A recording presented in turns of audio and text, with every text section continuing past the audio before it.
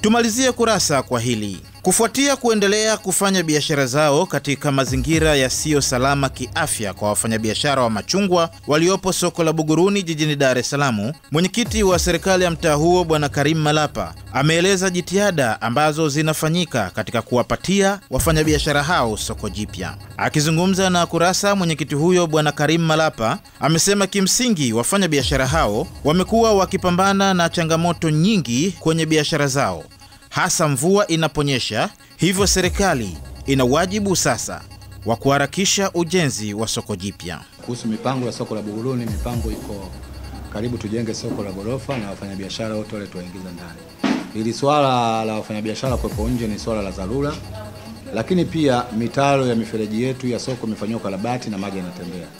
Kiukweli kipindi cha kiangazi kunakuwa na matatizo ya maji kuwepo barabarani, lakini pia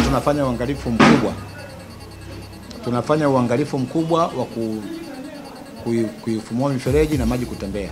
Hili ni swala kubwa, na sasa hivi ukizingatia kuna maradhi ya kipindupindu na magonjwa mengi ya milipuko.